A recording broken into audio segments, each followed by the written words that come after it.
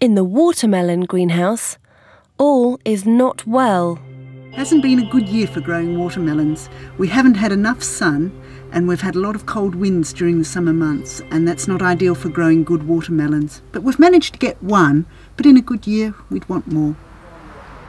Although Sarah has been able to provide the watermelon with plenty of water, because of the overcast days, she couldn't provide it with enough heat.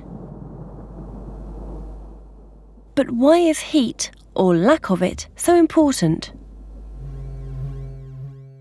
It's all to do with special molecules that control photosynthesis, called enzymes. The water molecules bind with these enzymes. It's only by binding with the enzymes that the water molecules can split into two. The molecules have to split into two for the photosynthesis to take place. On a hot day, the water molecules are frantic, continually binding and unbinding with the enzymes. Photosynthesis takes place and the plant grows.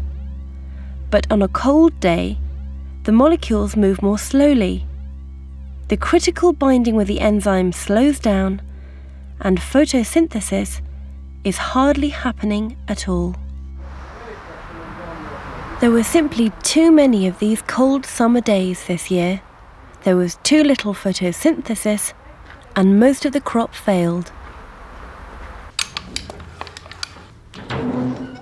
But not only does Sarah have to worry about cold weather, she also has to worry about things getting too hot.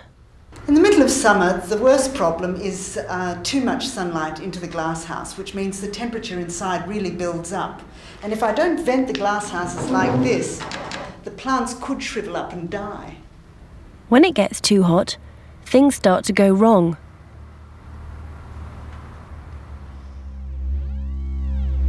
Too much heat causes the enzyme molecule to lose its critical shape. It denatures.